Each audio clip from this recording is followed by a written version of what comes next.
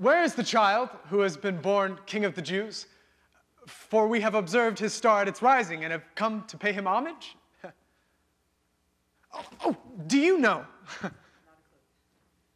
Okay. How about your friend here? Do you know where he is? No? All right. Look, it's been a really long journey.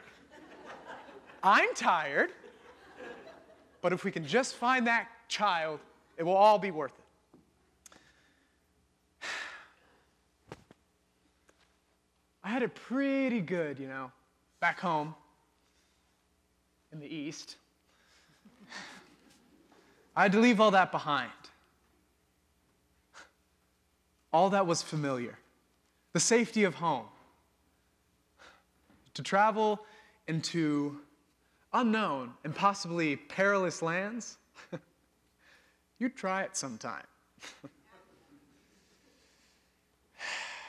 Plus, I was pretty well regarded back home. A lot of folks thought I was pretty wise.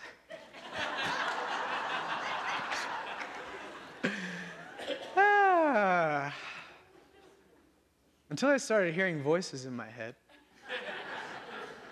Then I'm pretty sure a lot of folks just thought I was a big nut job. But you see,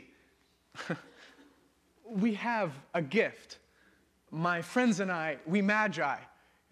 We can read the stars, you see. And I remember, on this one particular night, I saw an absolutely magnificent star in the sky that I had never seen before. A light so bright it seemed to illuminate in the very darkness of my soul.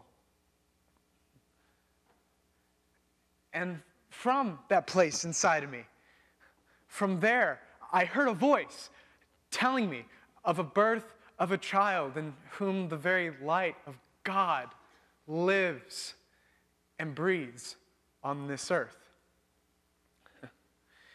And the voice said I should find him if I follow the star. Of course, I was afraid at first. I mean, a mysterious voice from within. Oh. Should I trust it?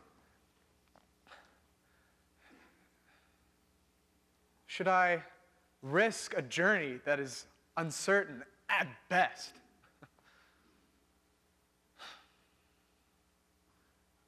And of course, there's the obvious question.